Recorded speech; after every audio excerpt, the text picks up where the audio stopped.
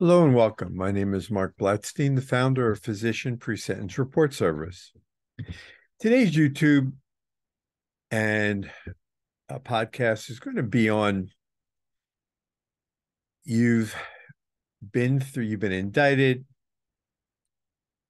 you've gone through the fear of this surreal event, you and your family, possibly some fear and being paralyzed, if you will. You've been to the sentencing hearing, and if everything we reviewed, you've had a comprehensive pre-sentence report, and you're going to be prepared now by the end of this YouTube as to how you can begin to essentially earn your way home. Because with the First Step Act, in addition to be able to have good time, which is 15% of your time, as long as you don't get in trouble, towards good time credits, you can also earn time credits, which is the work you can do through the First Step Back programs. And how this is done is through stakeholders. Some of you who have listened into my YouTubes in the past have heard me use this term, and to others, this will be new. But stakeholders are those who are responsible for you after you have either gone through trial and have a guilty verdict or you have pled guilty. And as the judge sentences you, you are then transitioned over into the Federal Bureau of Prisons, and they are responsible for reducing what they call your criminogenic needs, which you have now as a guilty person or as a justice impacted person. And as I have shared with all of you in the past, while I have my medical license, I too, about 20 years ago, was indicted of a federal crime, pled guilty. And I'm grateful that I had those among my peers and colleagues that supported me, where in 2010, my license was reinstated. But I digress. So whether you were remanded or you surrendered to a federal prison, chances are you were either at a low or minimum category. And being designated as such, they have certain characteristics. And one of the stakeholders you've never met was responsible for placing you. And these are BOP administrative personnel in Grand Prairie, Texas. And although you've never met them, they have scoured your pre-sentence report from its beginning to its end completely. But if you've done it and you have a comprehensive pre-sentence report, it's now known as the Inmates Bible, and it includes all of the following. So in addition to, if you have a somewhat detailed medical history, all of that information, all of your prescriptions, medical devices, all of your surgical procedures you've had done in the past, if you're expecting that potentially have a problem, all of your doctor's contact information, their records, their notes, their treatment plans, all of that, all the prescriptions are in this record. And they have been presented at the level of the pre-sentence interview. All of your surgeries, dental information, if there's any been psychologists, psychiatrists, anything in your background is all there. All your personal information regarding, I'm sure your financial information is there. All of your highest level of education, military service, Social Security card, driver's license, all of that. In addition, I'm going to assume, I don't like to, but I like to assume that you have also written your personal narrative, which is your story, because to date, the Department of Justice has their their narrative of you, or their story of you, which is your criminal history. That's your indictment that's been released to the press. And everyone's read it, your colleagues, friends, family, and your judge. But your personal narrative is your story from childhood until now, which has given your version of events, but it also includes your accepting responsibility, remorse, and your acknowledgement of the pain you inflicted upon your victims. It also includes your release plan, which your judge is going to ask you about at sentencing, because the judge does not want to see you back in their courtroom.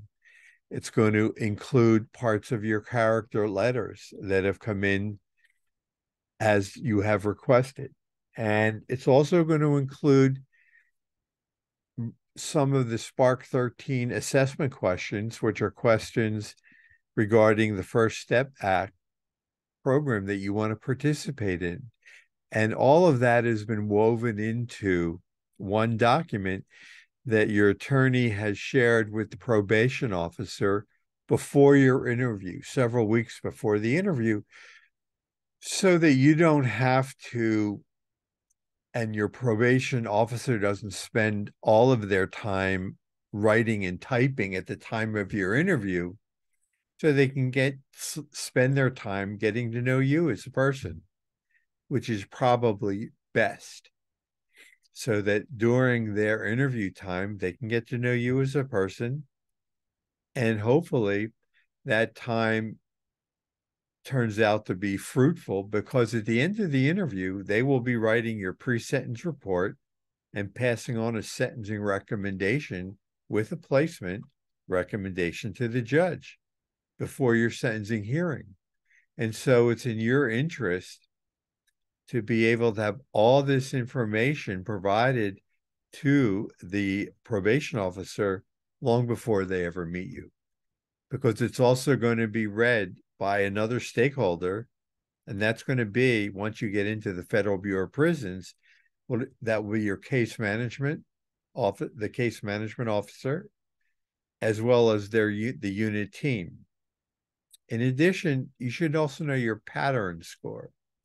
And your pattern score is going to be what allows you to participate in taking the First Step Back programs that allow you to earn time credits.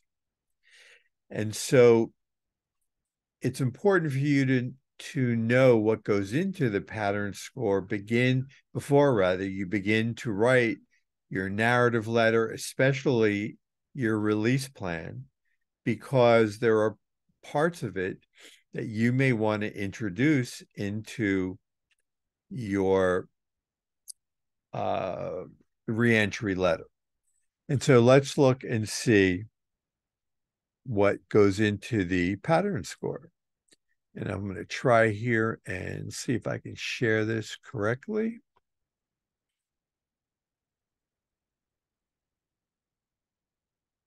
Is it going to work? I think so.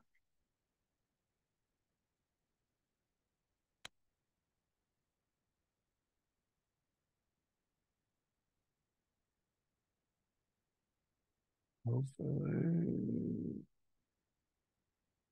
And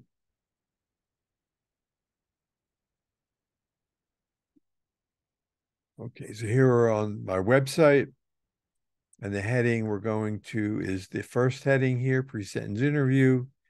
And I'm going to draw down. And so I'm going to cover two things here. The first thing is that we're going to go into, and I'll show you a sample pattern score. These are hard-coded. They allow you to earn time credits. And initially, you're going to start off with 10 credits per month, and you can work your way up to 15. Now, there's been back and forth between the Bureau of Prisons and activists that think that you should be able to be earning by your second assessment 15, and the Bureau of Prisons is, not really allowing that, but that's a little bit beyond what I'm able to offer you. So I'm going to open this up here, and here is the male pattern score. So it's hard-coded, meaning that it's current age. So the older you are, unfortunately, your score is lowest, which is where you want it to be. If it's a child, pornography type thing, then you may have a problem. If you violent offense pattern, well, here you're not going to, there's a special violent category. It's another one of these charts. It may be an issue, but for as far as offense, haven't been in a system for before, so it doesn't really apply. Criminal history, if you haven't been within a system, it may not apply. History of escapes, it may not apply. History of violence, there's another one of these scoring sheets for violence. You need to cross-reference with that. Education score, again, if the higher your education, the lower the number. Drug programs, you're not in the system, so it doesn't really apply. And then if you have incident reports, but again, you're not in the system, it doesn't apply. A lot of this will begin to apply after you're in the prison system and they have subsequent assessments. Financial responsibility program, you do not want to refuse, because if you refuse, it will negatively impact your ability to participate. Programs completed, you've just entered, this is for your first assessment, so it doesn't, it won't give you any programs because you haven't been there before. Work programs, the same thing. But the lower the number, the better you are. So even though you have it just entered the system, it was 0, okay? But once you're there, if you have one program, it'll be a negative number. Again, the lower the number, the better. The next thing, which is going to be for a topic that I will cover momentarily, is going to regard documenting everything. And although I'm jumping ahead, part of what I'm going to talk about is going to be keeping a logbook, keeping a journal, just try and remember this conversation for them for at that point in time, if I can remember to bring this up. But suffice it to say, and my example is going to be, we all carry automobile insurance, car insurance, house insurance. We don't really, you don't need it until you do. And here, you want to document every case, every class you take for earned time credits. When you go in, you want to, write about it. The date you take it, the day you take it, the course, who was the teacher, and what they talked about every day you take each class. And it's important that you do all of that, as well as everything else you do it's constructive during your day while you're in prison. Why is that? Because this person, when you read this particular case, let me try and open this up here. And you'll see that this case, when it opens up, it's an example of why you need to document your first setback cases, because the petitioner thought he owned 365 days of credits, but they only gave them 75 days. And this is the whole case. I'm not going to read the whole thing to you, but you can go to my website, click on it, and look it up. But the reason for this is that you want to document everything that you do, because if in fact they say that you earned, 200 days of first step back credits and you have 365, you can go in with it clearly documented and you have something to say. That's the main reason why I brought this up. And so let me stop that share and let's see if I can do that. I think I can. And so continuing, So the pattern score is important because you'll be able to understand, how you got to that medium, or excuse me, low or minimum, and why it's important to go and do all that documentation. So now I'm going to switch and get into the nitty gritty. So you enter prison and you're going to meet with your case manager. And when you meet with your case manager, you're going to go ahead and you're going to request to take the assessment for that first step back to be able to participate in the programs. And there are several different assessments. There's a questionnaire that you can go to on my website that has a series of questions that I think it'll be on the internet system. They may give it to you when you first surrender a part of it, and part of it may be in person with your case manager. At the same time, they will also do the assessment, that pattern score that I just finished showing you. But either way, you should know that most of you, if not all of you, will be at a low or minimum score.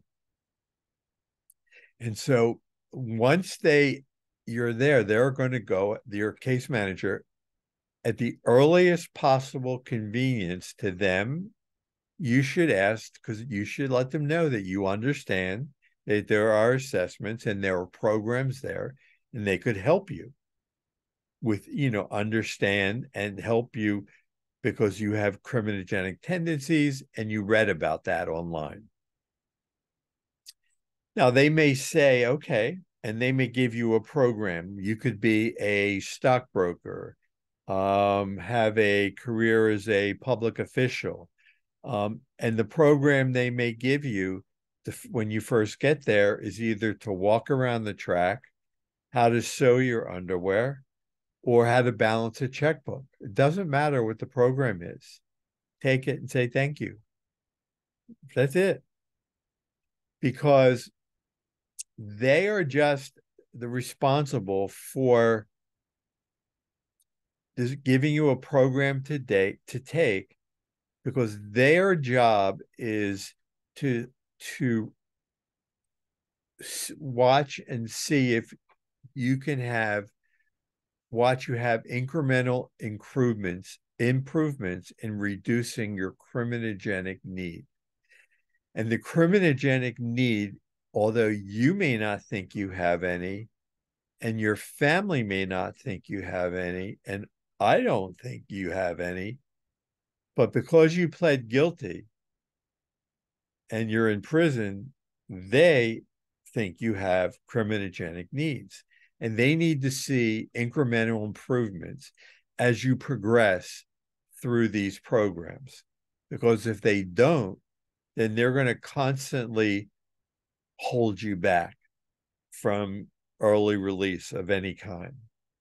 And so as you go to these programs, you cannot be late for any of them.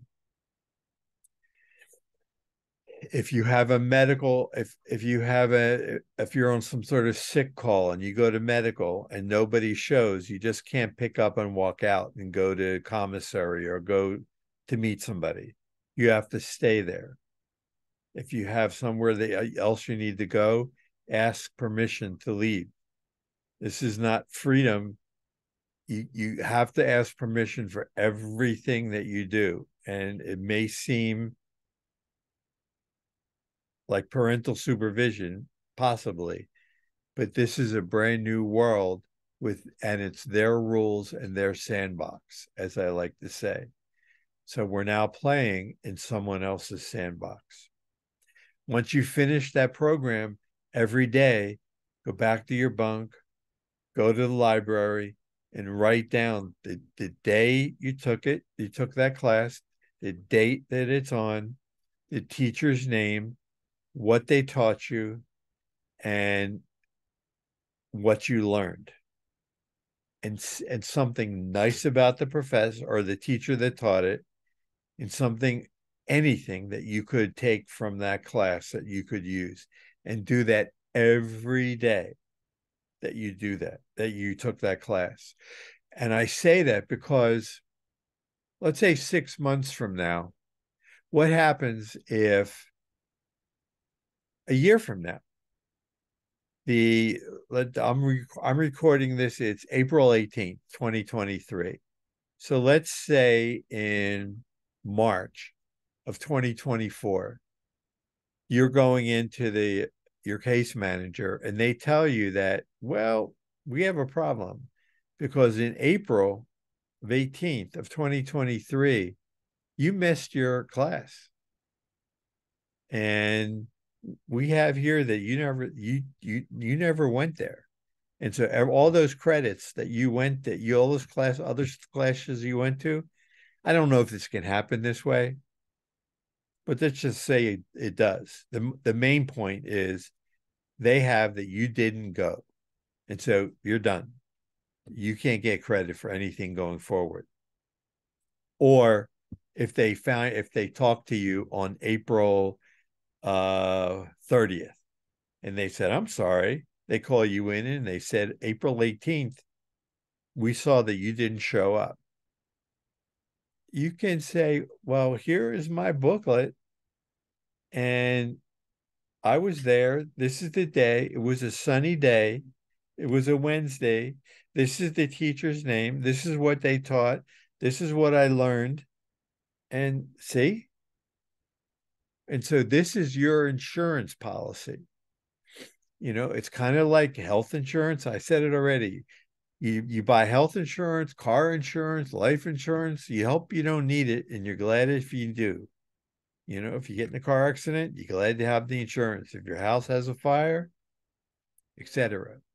And so that's where I'm trying to, explain that everything needs to be documented. That's why they're called earned time credits. And so over time, there's probably not going to be a lot of inmates going to meet with their case managers that are going to be showing. You don't need to show your booklet every time.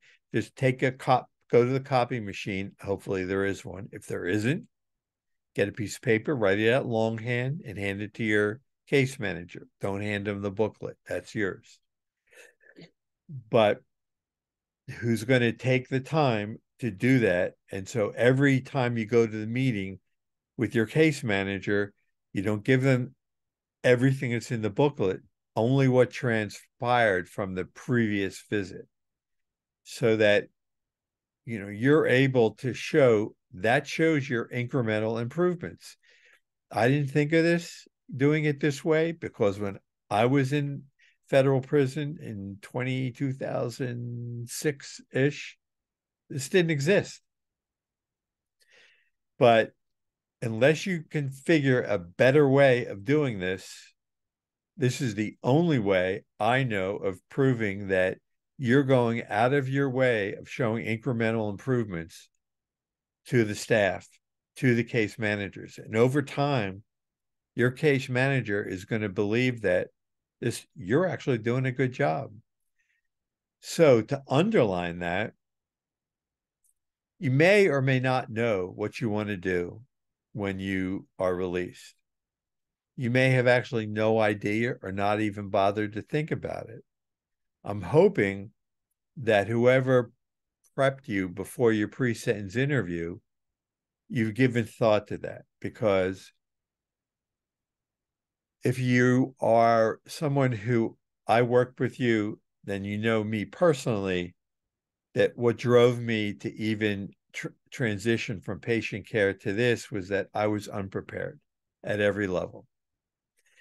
And being prepared means that it's early in the process, but being prepared before your pre-sentence interview forced you to kind of take a look at it. And while it is premature at that point in time, the judge definitely wanted to know what your plan was not to show up back in their courtroom, for sure. And so at this point, your pre-sentence report and narrative had to include parts of a release plan, which your case manager has read. And if not, it's still not too late to start preparing your release plan. And if you haven't presented to the BOP yet, you can begin it at home. If you're in prison, you can begin it there. And there are things you can begin to write to prepare your release plan when you're in prison. But books, start reading. If you have no idea what you want to do and you're in prison, there are biographies. You could start reading biographies of famous people, art history, science, painting, life skills. Just pick categories and begin to read. There may be books on that in the library. And in the meantime, paperbacks from Amazon are the simplest to get through.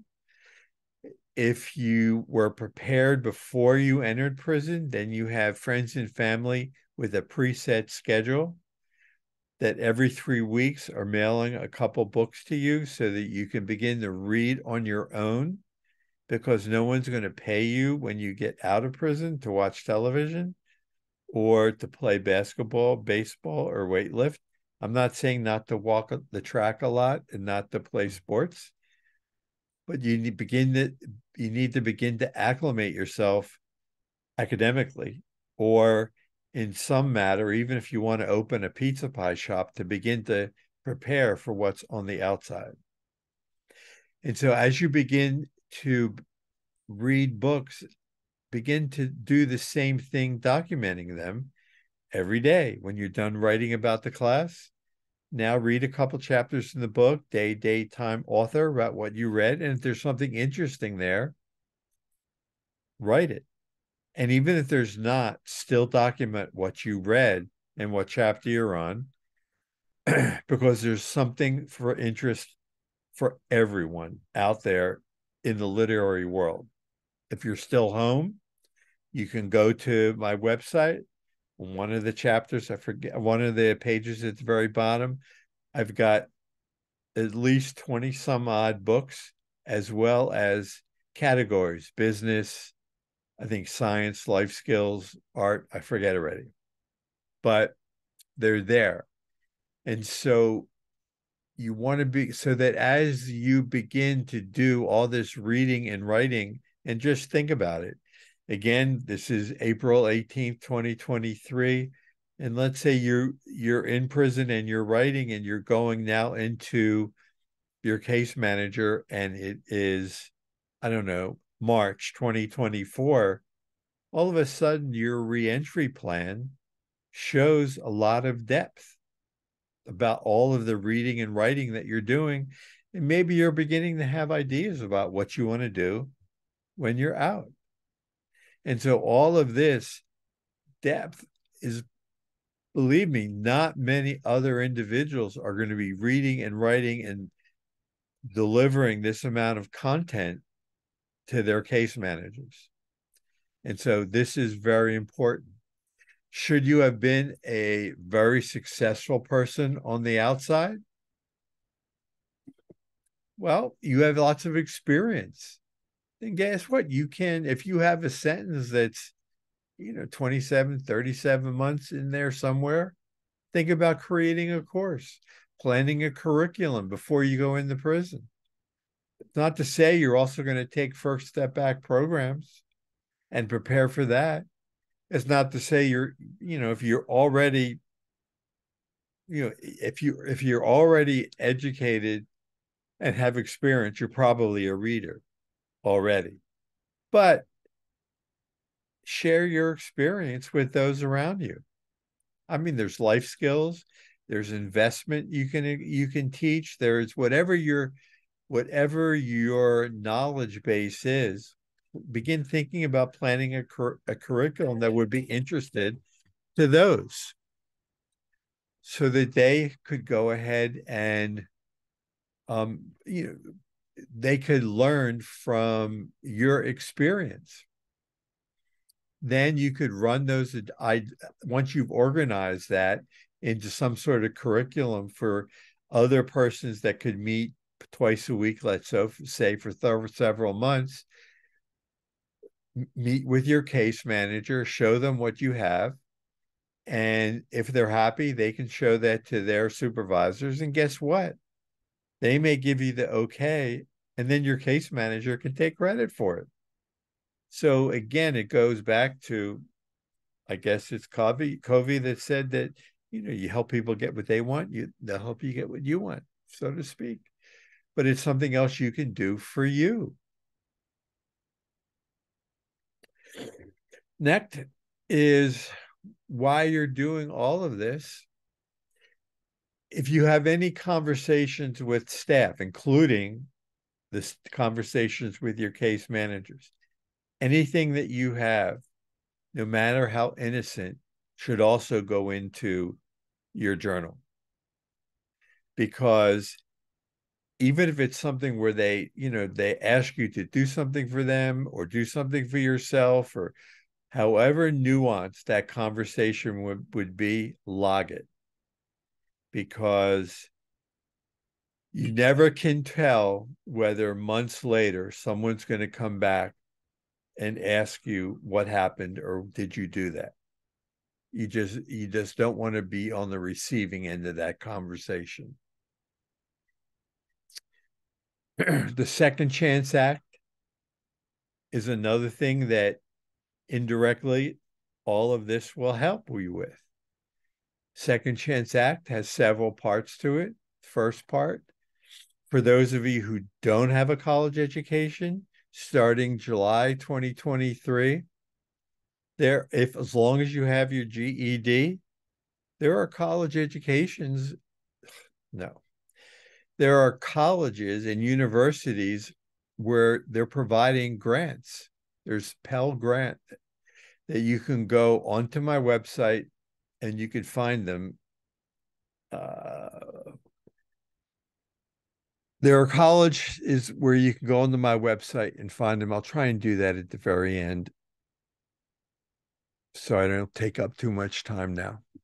As well as you can go, as well as there's home detention. And again, the Second Chance Act, where your case managers can proactively advocate for your behalf without you even asking.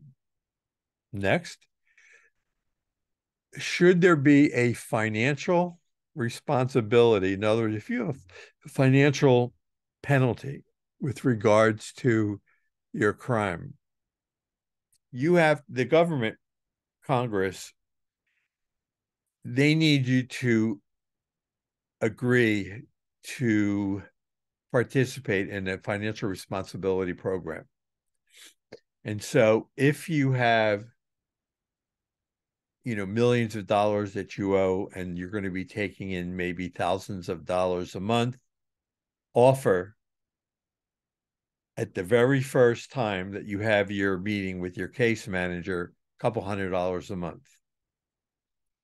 If you're only taking in, a couple $100 a month, maybe you offer $25 a month to $75 a quarter, or maybe $25 a quarter, depending how little money you have, but offer something. Also, please do not keep thousands of dollars in your account, tens of thousands of dollars in your account. That's like a big red flag, because the Department of Justice really wants to swoop in and confiscate for people that have lots of money in restitution and are not paying a thing, and keep, $100,000, $10,000 in their, where their commissary accounts are acting as their bank account. They feel that certain persons are using that to escape the arm of the law, if you will, regarding restitution. You don't want to be put into that category. If you do not have a release plan and you go through your entire prison sentence without a release plan, I guess my question is, why should your case manager recommend you to a halfway house? They're really not going to, because the residential reentry managers who manage halfway houses depend on case managers to recommend persons, male or female, to halfway houses. And part of the recommendation is on how they spent their time in prison. And if there's not a reentry plan in your file, then the reentry manager is not going to go ahead and have much to read, other than all you did was spend your time watching television and eating and sleeping and playing sports. And so, residential reentry managers have a limited number of bed space. In other words, there is many more persons nationwide looking to get into halfway houses than there is bed space to accommodate them. So how can you stand out to residential reentry managers, whether you're going into the halfway house or to home confinement? Because there's residential reentry managers still supervise you when you're on home confinement. Once you transition from home confinement to supervised release, then it goes to probation officers. But while you're still on home confinement, that's still under the auspices of the residential reentry manager. And, they want to look good too. They don't want to have trouble from anyone under their purview. And so they depend on that recommendation from case managers. And so in order to put your best foot forward, it's having a good release or reentry plan, plus, a very good narrative if you've done that. And the people who go to or who work for halfway houses, who work for Bureau of Corrections, work for the jails, prisons, county jails, they all listen to the same FM radio station, or AM. It's an AM radio station, WIIFM. Did you ever hear of it?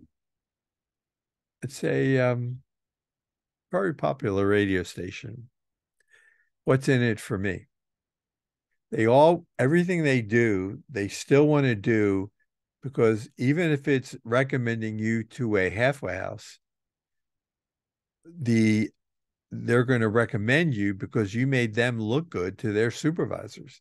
Because if they recommend you to a halfway house and you escape the halfway house, or you do something wrong and get sent back to prison, you look bad the case manager looks bad, and the residential reentry manager looks bad too for choosing you. Lastly, you always want to err on the side of caution, meaning that, let's say you made it to halfway house, or you're on home confinement, and there's something that you want to do. You're on home confinement and you need to do an errand, or you're in a halfway house and you need to go somewhere, or you need to do something, whatever it is you feel you want to do. And even if you're on supervised release and you're waiting to hear back from either the staff at the halfway house, the residential reentry manager, or the probation officer on supervised release, and you don't hear from them, believe me when I share with you that it's not okay. That doesn't mean it's okay. You need to get from them over the phone or in writing or both, it's okay, or it's not okay. But hearing a nothing where nobody gets back to you means nothing. You either need to get a yes or a no, and if it's a yes, then see if you need to get it in writing. I hope you found this helpful. I appreciate you taking the time to listen and hope everybody has a good day. You will find my contact. And if you choose to engage me, I'd be grateful. And as usual, I try and earn everyone's trust. Again, thanks for listening.